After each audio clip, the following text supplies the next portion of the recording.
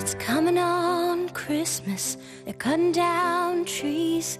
They're putting up reindeer and singing songs of joy and peace.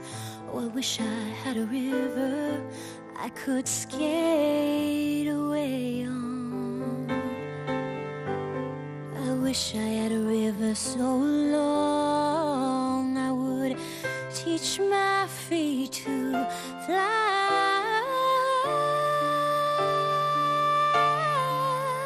Oh, I wish I had a river I could skate away on.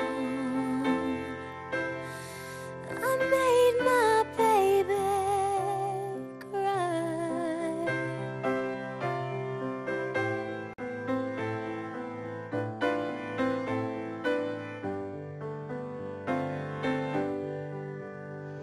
He tried hard to help me, you know, he put me at ease. He loved me so naughty, made me weak in the knees. Oh, I wish I had a river I could skate away on.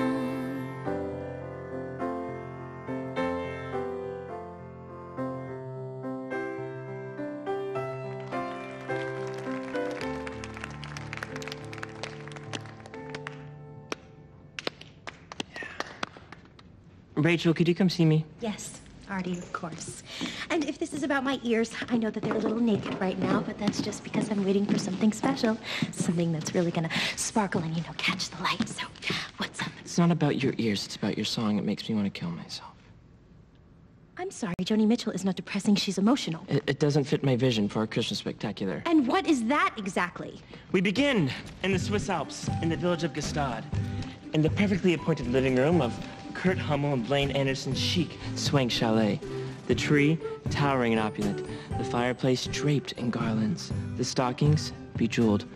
Kurt and Blaine, the perfect hosts, have invited their friends to drop in for an evening of no cowardice banter and fun, happy, cheer-filled songs. Are you telling me I'm not invited to Kurt and Blaine's for Christmas? Not unless you pick a happier song. The evening's festivities conclude with Rory, dressed as the Christmas elf Itchy, reciting Frosty the Snowman. Start with fun, end with fun. That's how you do it, kids.